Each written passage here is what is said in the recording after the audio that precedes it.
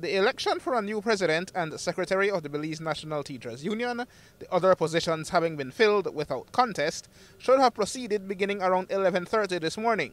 But beginning from just after 9, the B.N.T.U. Council of Management was meeting to determine the way forward because of persistent reports of political interference. At its end, shortly before noon, outgoing President Luke Palacio announced the decision to the restless gathering. Brothers and sisters, we will be asking of you again your cooperation. We will need to take a vote. We will need to take a vote. You determine by your vote after this whether or not the elections should proceed. We will be again, but we are asking, the cooperation we are asking is that each branch will meet with their branch president. The branch president has a list of members, and only those members who are eligible to vote today will vote to determine if the election proceeds.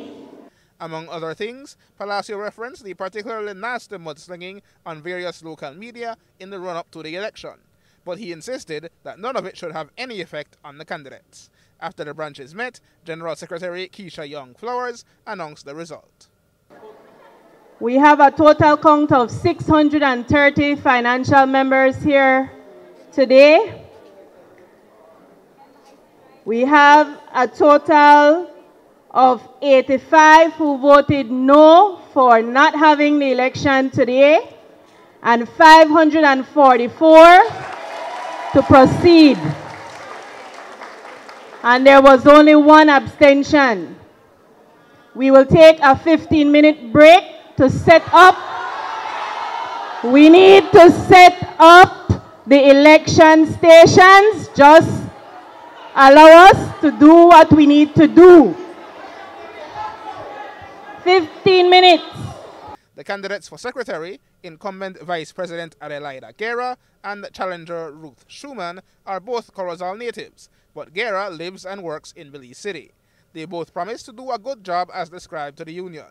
But the real intrigue surrounded the race for president between three candidates from different backgrounds with different levels of experience and recognition, but all passionate for their union and its future. You have known me for many, many, many years. I have been on my executive for 20 consecutive years serving on the Belize branch. I have been tried and I have been tested. But you can see today that I am standing tall, and I have nowhere to go from here but taller. So it doesn't matter what they do. I will always be a member of BNTU, and I will always work for you, the members of BNTU, whether I'm in my branch or I'm the president. As an independent, sovereign country, we know that what happens and what does not happen. We must now choose a new leader, a leader who shall fulfill all our membership's expectations, a leader who can uphold the title of teacher, and most importantly, the interests of BNTU as a union wholeheartedly. My responsibility at the first AGMs as the president is to give you some time for me to talk to me. Tell me, what more can a union do for you?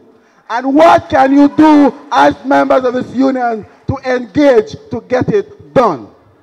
Because it's not only the leadership, it's you. You make BNTU what it is. I am the kind of leader who will stand here and tell you that I will be nothing without you, the soldiers of this mighty BNTU. At 2 p.m., it was time to vote. Aaron Humes reporting for News 5.